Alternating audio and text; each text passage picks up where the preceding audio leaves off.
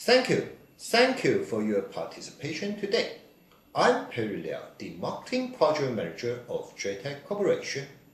Today, we would like to give you great news. Yes, IPv6 is ready on DrayOS. The first model will be Vigor 2850 series VDSL2 Firewall. Later, I will give you more IPv6 features what Vigor 2850 series is capable to do for you.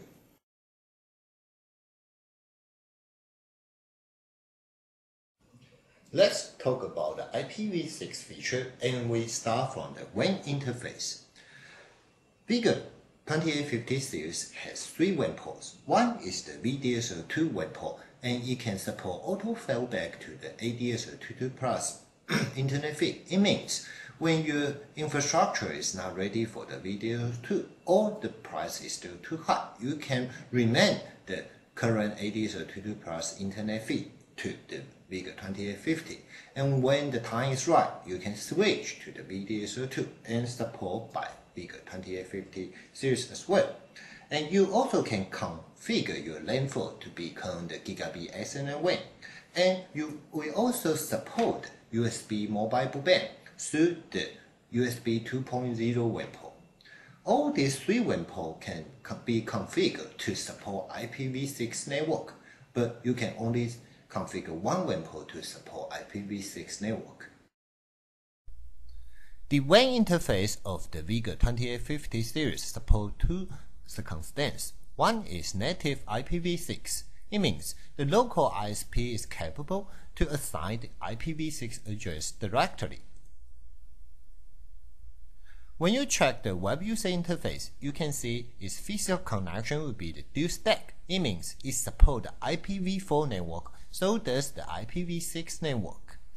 And when you're under the IPv6 situation, when the global link is available, so it means it directly access to the IPv6 network, and the mode will be the connection type.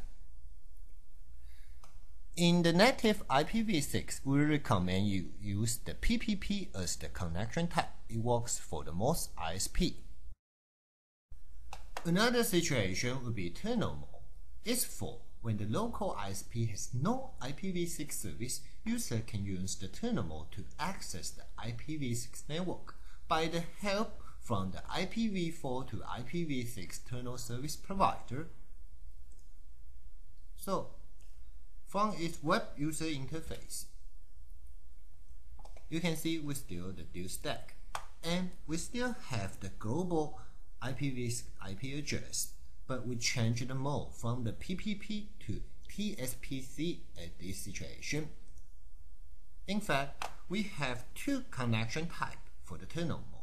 One is TSPC, another is AICCU for the tunnel mode to connect to the IPv4 to IPv6 tunnel service provider.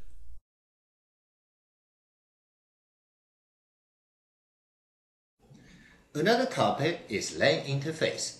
Vigor 2850 series got 4 LAN ports. You can use the subnet LAN 1 to do the IPv6 address assignment to your device under the local area network.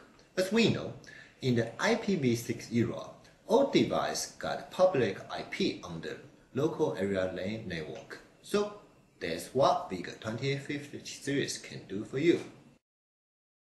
As we know, Vigor 2850 series can do the IPv6 address assigned to device under the local LAN network through the subnet LAN 1.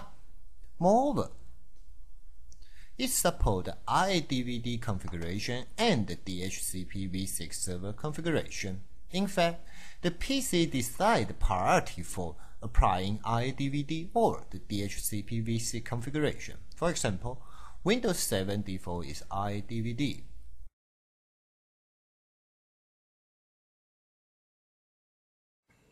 The following topic will be the firewall. As we know, you got the public IP address for your device under the LAN network.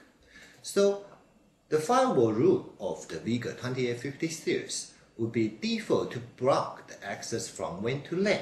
So, your device won't be the easy targets to attacks. In fact, Vigor 2850 series has a default to block WAN-to-LAN connection. But when the situation like the branch office would like to connect to the Vigor 2850 located in the headquarters to access the corporate database. So, in that situation, only the IPv6 address list in the firewall filter route can do the WAN-to-LAN connection. So how we do it? You just go the firewall filter setup and you can choose the direction from WAN to LAN and choose the source IP, and you still can choose the IPv6 address belonging to the branch office. So you can do the WAN to LAN connection from branch office to headquarters.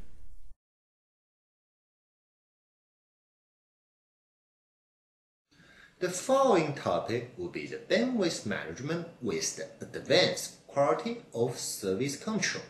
Yes, Vigor 2850 series can do the quality of service control, or we say QoS, for device with the IPv6 address network.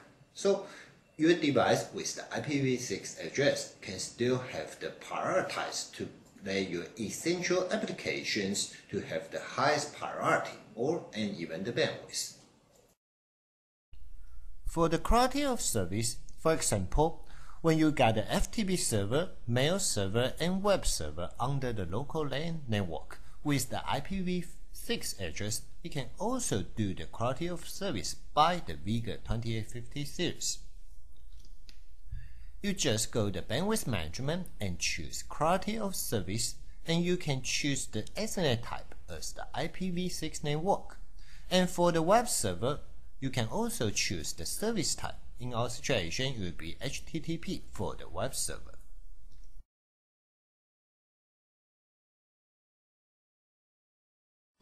The last topic, yes, Vigor 2850 series can do the management and diagnostic for you in the environment of the complete IPv6 network, and also it will be the dual stack for the IPv4 network as well. By adopting Vigor 2850 series, users can do both the IPv4 and the IPv6 network management and diagnostic, supported by web user interface. And admin can also use the telnet to access for the management and diagnostic as well. Thank you, and please visit us at www.draytek.com for more information.